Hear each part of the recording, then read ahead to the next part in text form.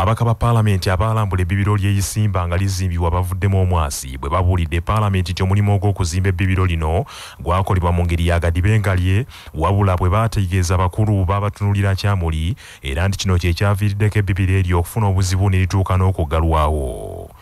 Gavumenti yagaddewo ebbibiro ly'amasanyalaze ery'Eyisimba eriweza megawatts 183 eryazimbibwa ku triliyoni za kuno 2.1 ezeewolebwa okuva mu bbanga ya Exim y'e China. Ebbibiro lya Eyisimba lyaggulwawo juzi mu mwaka 2019 wabula sabbiiti ewedde gavumenti yaligadde ng'ebyuma byalyo bifudde. Ruth Nankabirwa Center mu Minisitule y'Ebyamasanyalaze n'Obugagga obw'omu ttaka abuulidde Parliament nti okubooga kw'omugakiira kwe kwavaako amazzi okuyingira mu bisenge gye gataalina kutuuka era kwe kubijjako okutaakiriza ebizibu ebyali biyinza okuddirira. Ruth Nankabirwa agambye nti okutereeza ebbibiro lino kyanditwala sabbiiti 3 mu nkola eya mukono so nga okutereeza ebyuma ebyekozesa byokka automatiki ebyafudde kyanditwala sabbiiti 6. Minisita Nankabirwa abuulidde Parliament nti ensonga y'ebbibiro lino ekolebwako mu bwangu nga n'okunoonyereza ku kyavuddeko ekizibu bwe kugenda mu maaso kyokka n'agamba nti mu kiseera ekyo ebitundu by'eggwanga bingi tebijja kubeera n'amasannyalaze. Uganda Electricity Transmission Company Limited continues to implement measures to ensure continuity of electricity supply. I request you to note that appropriate measures are being undertaken by Uganda Electricity Generation Company Limited to restore power production at Eyisimba hydropower plant within 3 weeks, and testing of the plant has commenced today. In these 3 weeks, Right Honourable Speaker, we have decided to use the manual mode. Nankabirwa ategeezezza nti eggwanga lirina obungi bw'amasannyalaze bwa megawatts 1,307 wabula amasannyalaze megawatts 9 zokka ze zikozesebwa. Agambye nti amasannyalaze agamu tegakozesebwa kubanga gakyali mu mabibiro tegaggyibwangayo n'akatono era tewazimbibwangayo layini z'amasannyalaze eziyinza okugaggyayo mu mabibiro ago okugatwala mu bitundu gye geetaagibwa. Minus that, you remain with that power generated and you count it. It's part of your generation capacity. But when it comes to consumption, you're just looking at it. It is not yet uploaded on the national grid. That's where we talk about excess. I always put it in quotes. It's not excess per se, because the people of Chivoga still need power. But it is excess because we are not using it. Amyuka Speaker wa Parliament Thomas Tayebwa nga yali memba ku kakiiko ka Parliament akalondola obugagga obw'omu ttaka n'amasannyalaze yeewuunyiza engeri ba engineer abazimba ebbibiro oba abazimba ebbibiro lino gye baatalabamu buzibu buno nti ekiseera kijja kutuuka amazzi gabooge. Honourable Minister, this is a dam we commissioned not more than 2 years ago. We know the rain patterns. How can we say we never foresaw such a situation, and can we remedy it? Alex Byarugaba yali ssentebe w'akakiiko ka Parliament akalondola eby'amasannyalaze n'ebyobugagga eby'omu ttaka abuulidde Parliament nti ekizibu kyava ku kukola mirimu mu ngeri ya gadibengalye egyakolebwa mu kuzimba ebbibiro eryo era kwalabirwawo nga bukyali ne bategeeza bakulu abakwatibwako ensonga naye tebeefiirayo. We did make a very comprehensive report. It ended up, actually, where it ended up, the highest level possible in this country. And we were invited to explain, and we did explain. Our fears are now coming to bear very clearly. Anyway, we have 1,378 installed capacity. Amyuka Speaker Parliament Thomas Tayebwa alagidde akakiiko ka Parliament akalondola ebyobugagga eby'omu ttaka n'amasannyalaze kakola okunoonyereza ku bbibiro eryo mu bbanga lya sabbiiti 3 katwalire Parliament alipoota ku bye kanaaba kazudde. Omukulembeze w'eggwanga Yoweri Kaguta Tibuhaburwa Museveni era ssentebe w'ekibiina ky'NRM ayisa akabondo k'ababaka ba Parliament bannakibiina olunaku lw'enkya mu nsisinkano e Kololo okubaako ensonga zibeegeyaamu. Omwogezi wa kabondo k'NRM mu Parliament Brandon Kintu agambye nti waliwo ensonga nnyingi zibagenda okwogerako nga bannakibiina ekiri mu buyinza. Nga kubigendererwa kwe kulaba nti twongera okulizaganya wakati wa chairman ne NRM Parliamentary Caucus okwegeyamu ku nsonga eziri mu ggwanga okusookera ddala ebyenfuna ebyokwerinda ate mukimanyi nti tubadde n'okulonda okutali kwa mulundi gumu mu bitundu ebyenjawulo mu Uganda ate ngera mukimanyi nti tuli kubendabenda mu kulonda okwa East African Legislation Assembly nga NRM tulina ababaka tulinayo okuona ebintu ebirala by'okuliziganya okulaba ebitongole byaffe bikwaganyiza gitya emirimu. Enteekateeka z'omwoleso gw'Obwakabaka ogw'ebyobulambuzi Buganda Tourism Expo 2022 ogutandika olunaku lw'enkya mu Lubiri e Mengo zijjiddwako engalo nga kati ekisigadde be bantu baabeena okugwetabamu. Emidaala gyonna egigenda okwolesezebwako ebintu giteekeddwa bulungi okutuukana n'omutendera ogw'ensi yonna.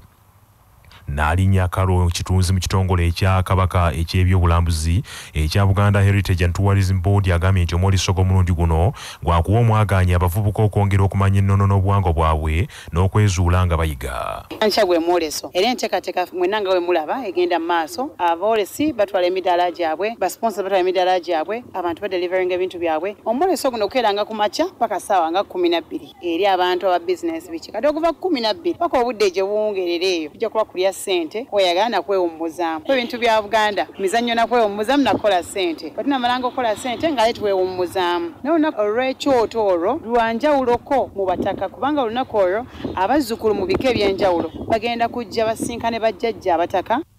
Lubuulwa Moses akulira Luba Events ategeezezza era ng'ebategesebwa omwoleso guno ategeezezza nti akadde ke kana abazadde okuwa abaana baabwe omukisa okulambula mu mwoleso guno okulaba ebyo ebisanyusa n'okubayigiriza. Omwoleso gaggadde bulijjo gwe tugamba ogunaabeerawo nga 19 gwa nkya era enteekateeka nga bw'oziraba buli kimu kigenda bukwakku empologoma yaffe bulijjo gye tubagamba nga bwe mugirengera yiye eri kumpi ku maliriza ejja kulambula mwoleso. Bulijjo tubagamba oluwuzi ziplining ewedde abasajja mubalaba bakola final touches okulaba nga ziplining omuntu agenda ku luwuzi stage gaggadde gye tubagamba screen buli exhibit agenda okujja agenda kusobola okufuna chance okubeera nga ebintu bye bigenda ku screen.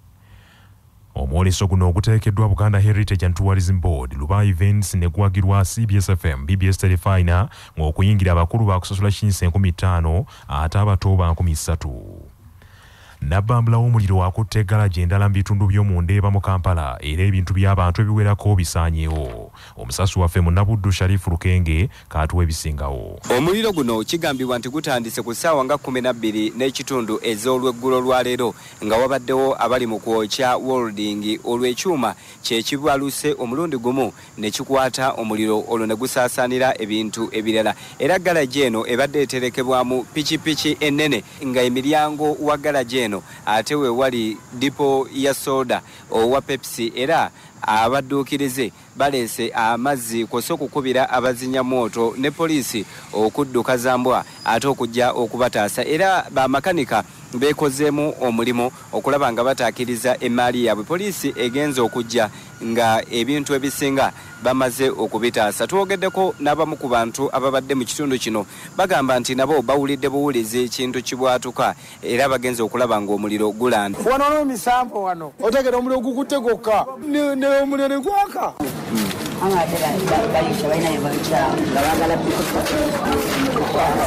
Bijjidde mu kiseera nga n'eggalaji eterekebwamu emmotoka mu bitundu eby'omu Ndeeba muto omusange zone sabbiiti emu yokka gye tukubye amabega nayo yakwata omuliro era emaali y'abasuubuzi ewerako yafuuka muyonga nga n'obuzimbe obwa mobile money obuwerako nabo bwasaanyizibwawo omuliro guno. Tugenze okuva mu kifo kino ng'embeera ezze mu nteeko ng'abantu bali mu kusombamu emaali yaabwe emu etasaaniddeewo mu muliro guno ku lwa 88 akatonyaze 8 y'obujjajja lwasa mayinja.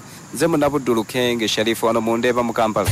manya obuvuna obuddo obw'eddembe lyo tonyigirizibwa ddembe lyo ery'obwebange ddembe lyakutuusibwako Cortez mouth freshener nzijukira mutabani wange bannenga bamuyeya nnyo olw'okuwunya akamwa naye ne bandagirira eddagala eriyinza okumuvumula ye Cortez mouth freshener bw'oba olina ky'olidde oba ky'onywedde nga tekiwunyisa bulungi kamwa fuuyiramu Cortez mouth freshener kawunye bulungi olunaku lwonna asangibwa mu supermarket ne pharmacy zonna era yakakasibwa National Drug Authority. Cortez mouth freshener nga bali wamu ne Sahara mu choose mix akanzaali akazitoya envaazo ne zifuna obuwoomi obusukkulumu saako Sahara tangawizi tea amajani agawa chai weddekende naye n'afuna obuwoomi obutagambika byakakasibwa UNBS nga biri mu maduuka gonna.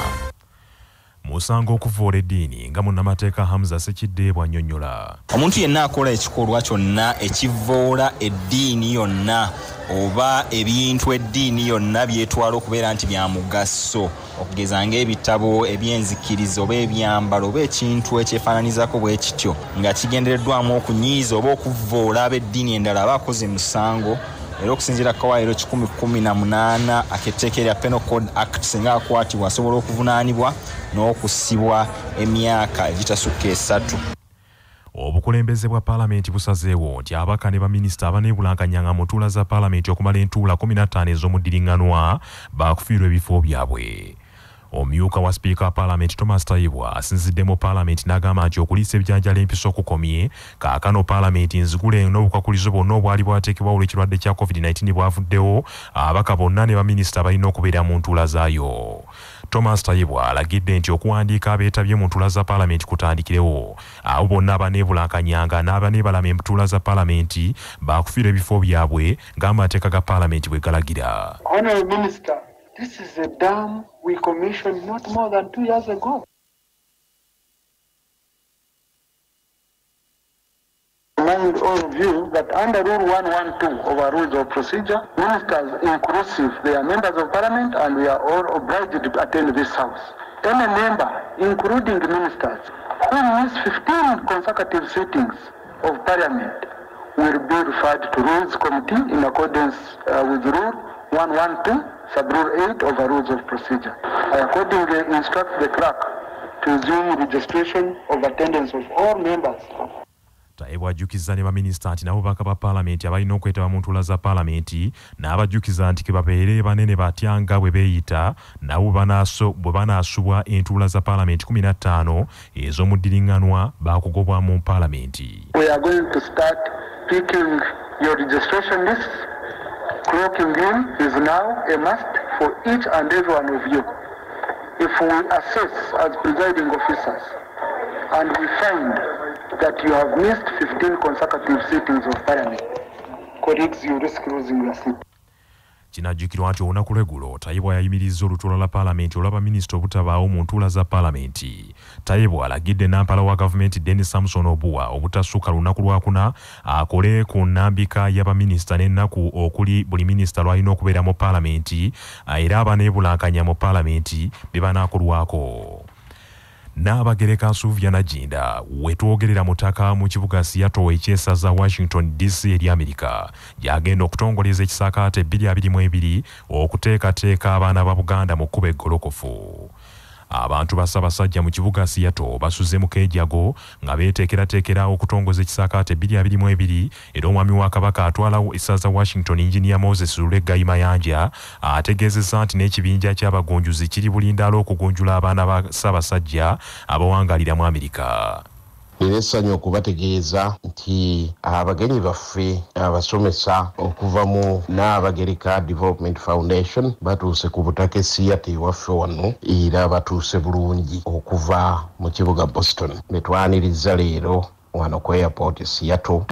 Omukungu Isaac Kintu Ssekisonge nga yakulira enteekateeka z'ekisaakaate wansi w'ekitongole ekya Naabagereka Development Foundation alambuludde omulamwa ekisaakaate bwe kigenda okutambulira. Omulamwa omukulu ogw'ekisaakaate kino guli nti obuntu bulamu mu bikolwa byange era emisomo gyonna n'ebinaakolebwa bigenda kuba wansi w'omulamwa ogwo. Muno mulimu abaana okumanya obuvo bwabwe, obukulembeze n'okukola okusalawo okulungi, olulimi Oluganda, okwemanya n'okwezuula, enkolagana yaabwe n'abazadde, okufumita ku birooto byabwe n'ebirala bingi nnyo. Ekisaakaate kino kyakwetabwamu abaana abali wakati w'emyaka 6 n'emyaka 18 era kize kitambulizibwa mu masaza ga Ssaabasajja ag'enjawulo agali wano n'emitala w'amayanja. Obukadde bwa siringi za Uganda 32,63 bwe busondeddwa abantu ba Ssaabasajja Kabaka okuva mu Gombola 8 okuva mu ssaza Buddu mu nkola ya lwalo lwange olwaleero. Bw'abadde akwasibwa ensimbi zino ku Bulange Mengo, Minisita w'ebyettaka obulimi ne bulungibwansi mu Bwakabaka Oweekitiibwa Hajjati Mariam Mayanja Akalubo agambye nti enkola ya lwalo lwange eri mu buufu bwennyini obw'enfuga ya Federo kwe kusaba Abaganda bongere okugiwagira. Nti byaffe bye tukola tutulawa mu mulyango si bibbe niwane Mengo mulaba emirimu gye mwakola mu Tofaali Masengere yiyo weeri ye Federo y'ebikolwa kati muyimirizaawo oluwalo muyimirizaawo Obwakabaka baffe nnyini Obwakabaka bwaffe bino byonna byebiraga nti Obwakabaka si bwa Katikkiro Oweekitiibwa Charles Peter Mayiga si bwa Oweekitiibwa Bwanika si bwange Mayanja nedda. Minisita wa gavumenti ez'ebitundu era Ssaabawuliriza w'Obwakabaka Oweekitiibwa Christopher Bwanika asabye abaami ba Kabaka okutaasa ettaka lya Beene nga tebeenyigira mu mivuyo egy'okugitunda. Mwongere okukuuma ettaka lya Ssaabasajja eri abasaatuusi nga bwe mubadde mujja mukola. Era abaami tubakubiriza bulijjo okuva mu minisitule yaffe eya gavumenti ez'ebitundu obuteenyigira oba obutakozesebwa basaatuusi abo bannakigwanyizi mu kukumpanya ettaka lya Ssaabasajja Kabaka. Bwe mwenyigira mu bikolwa bino ate kitukaluubiririza ddala okusingira ddala ekitongole kyali kya Ssaabawolereza okuwolereza ettaka lya Ssaabasajja n'okulinunula nga nammwe mulina omukono mu kulibulankanya. Ababaka mu Paalamenti ya Uganda okuli Dr. Abedi Bwanika akiikirira Kimanya Kabonera, Geoffrey Lutayo wa Kyotera ne Sentayi Muhammad Lutayo wa Bukoto West Lwengo basabye gavumenti egonjole ebiruma abalimi n'abalunzi mu ngeri yemu ne basaba abavubuka obuteetundako ttaka naye basimbeko emmwanyi begobeko obwavu. Naffe tusaba Buganda eyogere bakole enguudo z'abalimi eza oyire eyakajja kati lwaki tebakolayo enguudo z'abalimi. Oluguudo lw'ekyabakuza Kiwangala Ndagwe kyabakuza Mateete luguudo lw'abalimi nga tonnaba kugamba ku ttaka nti lyaggwawo ettono ly'olina osimbyeko emmwanyi basooke basimbe ku ekyo kuba emmwanyi terina weeraga. Era abavubuka ffe tubakubiriza ekintu kimu nti byonna bikole naye omwaka osimbye ebikolo by'emmwanyi bimeka. Ekintu ky'emmwanyi ntuula kakiiko ka Trade Tourism and Industries mmanyi nti Paalamenti y'e11 omulimu gwayo yagukola. Ripooti y'emmwanyi twagifulumya. Omyuka wa Pookino Haji Abdallah Kato yeebazizza nnyo abantu ba Beene olw'omuboolesezza mu kusonda n'okuwaayo ensimbi zino ekibawadde amaanyi okusonda ensimbi empitirivu. Naye tolina muluka wadde eggombola gy'ogenda kutuukamu nga tebamanyi Pookino. Mu kiti ekyo mwe tusobodde okukolera emirimu egyo era twebaza abantu ba Beene ate era tubatuukamu nga bawulize nnyo wakati mu mukwano wakati muteekubagiza wabula okubeera nga buli budde tukola kitwala mu maaso. Gombola eziyise embuga olwaleero kuliko Mutuba Gomu Bigasa, Mutuba 12 Kingo, Mutuba 16 Lwankoni, Mutuba 18 Kibinge, Mutuba 24 Ndagwe, Mutuba 23 Kyazanga, Musaale Butenga ne Ssaabawali Bukoto. Ssaabasumba w'essaza ekkulu ery'e Kampala Kitaffe Paul Ssemwogerere asabye abantu okulwanirira ensi yaabwe nga bayita mu nkola ey'ebikolwa ebyekisa eri abantu bannaabwe omulina okuwaayo omusaayi. Bw'abadde yeetabye mu kugaba omusaayi ku Take Country Gardens mu Gombola ya Musaale Bwama mu ssaza Mawokota, Ssaabasumba Ssemwogerere yeebazizza buli awaddeyo ekiseera n'awaayo n'omusaayi okutaasa obulamu bw'omulala era ategeezezza nti kino kyakukendeeza ku muwendo gw'abantu abafa olw'ebbula lyagwo. Omukama asanyuka okulaba nga tukola bwe tutyo awo no temukowa abavubuka naddala kufuna ekintu ekyo kulaba nga ffenna tuyaayaana nga tuba tukubira bukubizi mulanga bannaye mujja mugaba omusaayi naye tugaba omusaayi ku lw'obulungi bwaffe kubanga omusaayi guno bwe tugugaba tomanya ate lwona ogufuna oba gugwo oba gwe mulwadde oba onofuna akisidenti oba ofuna ekizibu ekirala kyonna ate ekyo tukoma okugaba no batuyambye ne wewonna tuguganyulira ggwe gujja kuganyula muganda oba mwannyoko ffenna twekunge okulaba nga tugaba omusaayi. Ssenkulu wa Kabaka Foundation omukungu Edward Kagwandagala abawomye omutwe mu nteekateeka eno agambye nti okugaba omusaayi kufuuse kitundu ku buvunaanyizibwa bw'abantu ba Kabaka. Omwami wa Kabaka ow'essaza Mawokota Kayima Gabriel Kabonge asabye bannamawokota mu bitundu by'eggwanga byonna bakomewo eka bajje basigeyo ensimbi essaza Mawokota likulaakulane. Akulira ebyokunoonyereza mu ssettendekero wa Makerere era yaliko minisita ebyenjigiriza mu Bwakabaka Oweekitiibwa Profesa Dr. Masagazi Frederick Masaazi agambye nti wakwongera okuwagira enteekateeka z'Obwakabaka nnyingi omuli ebyobulamu n'ebyenjigiriza. Amawulire g'ebyemizannyo mu mawulire gaffe agaca basafama gakutuusibwako modernity amajaani agalimu eddekende omuli aga kisubi tangawizi ne vanira wanywedde kacaayi ka modernity akawoomu gasange mu maduuka ne supamaketi zonna. Modernity yo best choice nga bali wamu ne pikipiki TVS HLX 6125 kati nno gyeyune okuva mu Yuvraj ebbanda. Tiimu y'ekika ky'endiga n'olugave zeesoze oluzannya olw'akamalirizo olw'empaka ez'ebika by'Abaganda mu mupiira ogw'ebigere mu mupiira ogubaddeko n'obugombe oguzannyiddwa mu kisaawe Wankulukuku mu Kampala. Olugave okuyitawo luwanduddemu ekkobe ku mugatte gwa goolo 4-2 olwaliro olugave lulemaganye n'ekkobe goolo 2-2 wabula ng'omupiira ogwasooka olugave lwawangula ekkobe goolo 2 ku bwereere. Ate endiga ewanduddemu effumbe ku mugatte gwa goolo 5-3 ng'olwaleero endiga ekubye effumbe goolo 3 ku bwereere zonna nga zitebeddwa Dani Serunkuuma wabula ng'oluzannyo olwasooka effumbe lyaluwangula goolo 3-2. Ssentebe w'olukiiko luteekateeka empaka zino Katambala Alhaji Sulaiman Magala yeebazizza ebika byonna ebyetabye mu mpaka z'omwaka guno mu mupiira ogw'ebigere n'okubaka era oluzannyo olw'akamalirizo lwakuzannyibwa ku lunaku Omutanda lw'anaasiima. Basebere banya abantu ba Kabaka njagala okutwala omukisa guno okubeebaza nnyo nnyini okwebaza buli yenna eyeetabye mu nteekateeka zaffe zino. Ekyamazima olwaleero omupiira gwe tulabye buli omu akkiriza mupiira gubadde mulungi abawagizi bavuddeyo ne basinga ku ba bulijjo kulwa olukiiko lwonna oluteesiteesi tuli basiimu. Mu mupiira ogw'okubaka ekika ky'engeye kyakutunka n'emmamba Namakaka era mu mbeera yimu Katambala Alhaji Sulaiman Magala akakasizza nti emipiira egy'ebika y'Abaganda eri abantu ba Ssaabasajja abali e South Africa gigenda kuzannyibwa ku Lwomukaaga luno nga 2 ne ku Sande nga 21 era bakuggulawo n'omupiira era wakuggulawo n'okuggalawo emipiira gino. Akasimba ke kaasembayo okuwangula engabo ya 2019 ng'engabi ensamba ye yawangula mu gy'okubaka. Amawulire okuva ebweru w'eggwanga gakutuusibwako amabaati amawangaazi aga Dumzas Iron Sheets agalabisa obulungi ebizimbe ebya buli kika kwe gateereddwa gakolebwa Uganda Bati nga bali wamu ne Heritage Family Center ku Heritage Plaza Nansana abateekateeka abagenda okuyingira obufumbo. Essimu noti 7 noti 2 699 337. Obunkenke bukomyewo nate mu nsi ya China ku nsonga y'ekirwadde ekya COVID-19 abantu abasukka mu bukadde 5 balagiddwa abeekebeza ekirwadde ekya COVID-19 nga bukyali naddala abali mu kibuga ekiri ku lubalama lw'ennyanja ekiyitibwa Xiamen. Kino kizzeewo oluvannyuma lw'okuzuula abantu 40 mu kibuga ekyo nga balina akawuka aka coronavirus akavaako ekirwadde ekya COVID-19. Mu mbeera eno ekiragiro ekiyisiddwa kiterimbiddwa wonna ku mitimbagano gya gavumenti mu kibuga ekyo nga n'ebitonde ebiri mu nnyanja omuli n'ebyennyanja byennyini bigenda kwekebejjebwa okuzuula obanga mu byo mulimu obubonero obuvaako okusaasaana kw'akawuka aka coronavirus. Nnaku ntono eziyise ab'obuyinza mu kibuga Xiamen bayise ekiragiro eky'okwekebejja ebitonde ebiri mu nnyanja naye nga ebimu ku byo byakeberebwa n'abavubi nabo ne bakeberebwa ekirwadde kino era mwe baazuula abantu 40 abalina akawuka ako. Agavuddemu kunoonyereza wano ku Kyabasafama gaagano. Mu mawulire ag'empuna omukinjaaji awambye amawulire mu nsi ya Ghana bwe yeesazeeko ebitundu by'ebyenkiso eyo mutumbi ng'ali mu tulo yeebase.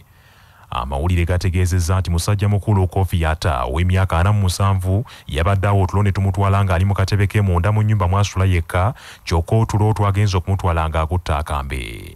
Eyo mu bisisimuko ebingi Kofi Yatta yaloose ng'ali ku mudaala asala nnyama baliraanwa beeva ku muzigo be baawulidde emiranga ng'omusajja yeesazeeko ebitundu bye eby'ensonyi okumutuukako nga yenna atiriika musaayi mu katebe mwe yabadde asumagiridde. Bannaffe amawulire ag'essaawa eno kangamalirize mu bufunze. Ababaka ba Paalamenti abaalambula ebbibiro ly'Eisimba nga lizimbibwa Bavuddemu Omwasi babuulidde Paalamenti nti omulimu ogw'okuzimba ebbibiro eryo gwakolebwa mu ngeri yagadibengalye wabula we baategeeza bakulu abakwatibwako ensonga baabatunuulira kyamuli era kino kye kyavaako ebbibiro eryo okufuna obuzibu ne lituuka n'okuggalwawo. Omukulembeze w'eggwanga Yoweri Kaguta Tihabulwa Museveni era ssentebe w'ekibiina ky'NRM ayisa akabondo k'ababaka be banna NRM olunaku lw'enkya mu nsisinkano e Kololo okubaako ensonga zibeegeyamu. Enteekateeka ez'omwaliso gw'Obwakabaka ogw'ebyobulambuzi Buganda Tourism Expo 2022 gutandika olunaku lw'enkya. Ogutandika olunaku lw'enkya mu Lubiri Emmengo ziggiddwako engalo ng'ekisigadde be bantu baabeena okugwetabamu. Nabbambula w'omuliro akutte eggalaji endala mu bitundu by'omu Ndeeba era ebintu bya bukadde na bukadde bisaanyewo mu muliro guno naye ng'ekivuddeko omuliro tekinnategeerekeka. Bannaffe ge mawulire ag'essaawa eno nze Joshua Musaasizi Nsubuga agundegunde Omuteregga.